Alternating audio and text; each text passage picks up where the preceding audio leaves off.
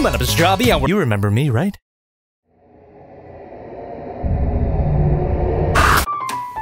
Tigatron is a character from Beast Wars, one of my favorite shows growing up. And if my gradually degrading memory serves me right, there was an episode called Before the Storm where Tigatron was tasked with hacking into the Predacon database, leaking all of Megatron's sensitive information. Well, if Megatron had Surfshark Alert, that wouldn't have happened and the show would have ended. Surfshark Alert is gonna scan the web to check if your sensitive information, like your email, your credit card numbers, your passwords, have been the unfortunate victim of a data breach, which is more possible than you think.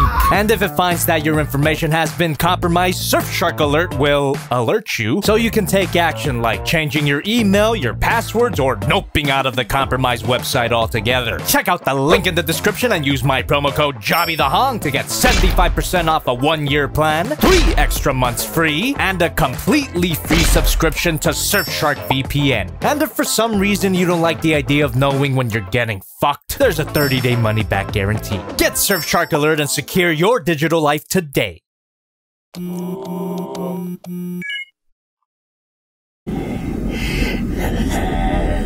Yeah, I did what you asked. That was good, right?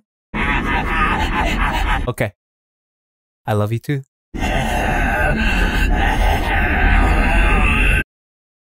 Tigatron was never my favorite character, that honor would go to old Chopperface, but I always did really like him. Although a strong soldier, he would much rather spend his time wandering the landscapes of prehistoric Earth and mingling with the local wildlife. There's a reason why he prefers being in beast mode. Hey! And I guess Takara Tomy prefers this beast mode as well, because this tiger is excellent to a surprising degree. Usually when it comes to Transformers beast modes, I would strongly advise against looking at their belly. Only pain and suffering await you, but not in this case. Takara went the extra mile and paneled up all that robot mode bullshit, resulting in an aesthetically pleasing and rubbable belly. The panels can be a bit fiddly though, and it does compromise the aesthetics of the robot mode. We'll get to that when we get to that. I gotta say that so far, this is the best beast mode in this Transformers Masterpiece Beast Wars subline. Second only to Megatron. And hey, if you're not one of the over 1 million people who've seen that video, thank you by the way, go check that out. It features David K. Nice shirt. Link in the description. Also, if you wanted to buy this figure at any point, there's a store link in the description. Also, if you wanted an inkling of an idea of where I've been for the past 2 months, I recently did a Q&A stream on Jobby too. Don't forget to subscribe. I plan to stream there every week. Link in the description. Also, that's it. The tiger mode is show accurate, and the head sculpt is really well done, super expressive. You could just hear the voice of Blue Man Kuma coming out of it.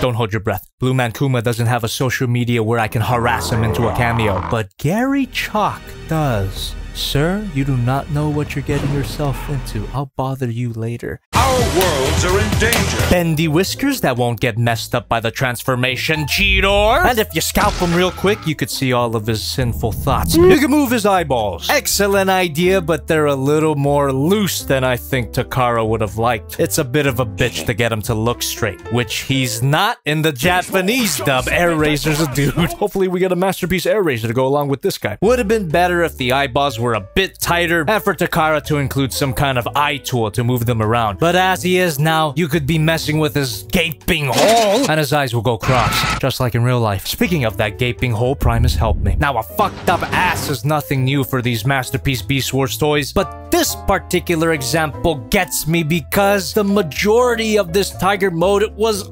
almost perfect. You can say Takara half-assed it. It's good to be back. And it's not just aesthetically disgusting, the articulation here is not as good as the front half. These in and out joints, while I usually don't mind an extra bit of posability, they'll really frick us over in the robot mode. We'll get to it when we get to it. The only thing I can tolerate about the butthole is the tail. Just like in real life. Who put that there? Don't make that edit. What the fuck? A fairly simple system of hinge joints and swivels. But if you bend it just right, you could get some nice and natural tail poses. And that front half is as bendy as it could have been. Wish they would have done more with the head, though. For even more display options, you get a stand adapter. Plugs right into a not included stand. This is the one that's included with Black Arachnium. He's also compatible with Dinobot stand, but I'm not gonna get into that. Storage is kind of a nightmare. Fruit tour when, Jobby? If you want to know what's going on with my new setup, let me know. So that's the only accessory relevant to the Beast mode. There's a ton more for the Robot mode, which is depicted in this included card. That's on the back. Looks great alongside all the other Masterpiece Beast modes, which I will not film unless you want me to take another 2 months transforming all of these guys. So here's a picture I found on Google. And for anyone who thought this was a mere retool of Masterpiece Cheetor, just look at the size of this thing. You were wrong, accept it. Now excuse me while I take the time to transform this guy, which will not take 2 months. And for that, we need these instructions, which is a stupidly large fold-out. With the amount of money you're paying, you'd think Takara could invest in some fucking booklets.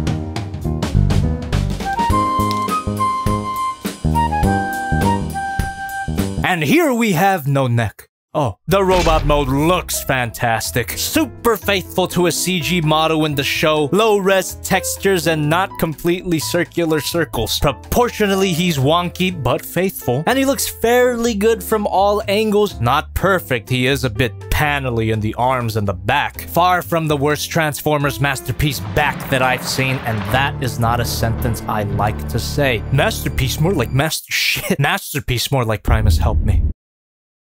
Head sculpt is excellent. You could just hear the voice of Get New Material Jobby. Features impressive light piping, which you can see a lot more clearly when you rip off his face. I'd say his head's actually big enough to fit a Megatron-style LED in there. Takara really skimped out on us, didn't they? But we're not skimping out on them. You get 4 red-eyed faces in total with varying degrees of distress, watching your girl get forcibly tentacled, and a neutral face with blue eyes. Combine that with this included wire and this included Megatron head, and it's a recreation of his hacking from before the storm. The Megatron head is not compatible with the actual Megatron, but it acts as a sort of Rubik's Cube, because in the show, that's how you hack into the Predacon mainframe. Don't you just love Hollywood hacking? We got you now, you son of a bitch! But if Megatron had Surfshark alert with hacking wire doesn't plug into anything, if you're a coward. But the gut gun can plug into his hand, which does feature a trigger finger, at least on the right hand. Either this was intentional design or the paint on the left hand fused the fingers together. Way to go. And a wrist rocket that sucks. Absolute pinnacle of a display piece. This guy belongs on a shelf with your other Masterpiece Beast Wars figures, but the play value is... Articulation's not bad, pretty standard for a Masterpiece figure, even including an ab crunch that's uselessly loose. Hey guys, editing Jobby here, and I'm totally not procrastinating. It took me a whole week after filming this toy review to figure out that this guy actually features a proper... son of a bitch. Ratcheted ab crunch. It's super tight and super easy to miss.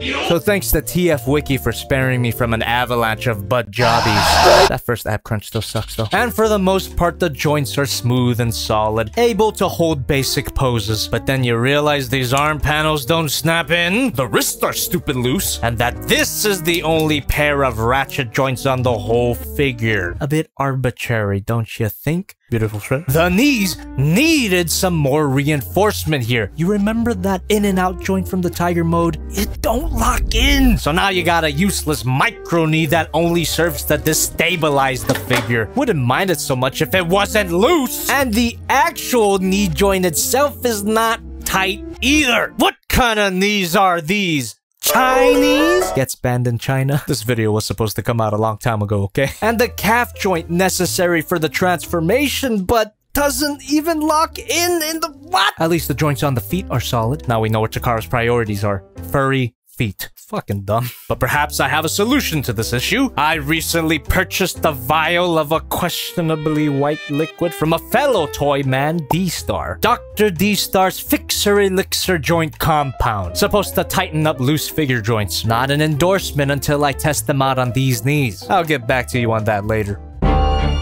So if you want to be extra sure that your Tigatron doesn't tip over from your precariously hanging shelf, plug them into the stand, no adapter required. If you're down in this rabbit hole like I am, I recommend picking this guy up. He looks great. Both modes look amazing, but both modes also feel half-baked. So it's good to be back. I'll see more of you soon. Very soon if I don't have another depressive episode. I love you, bitch.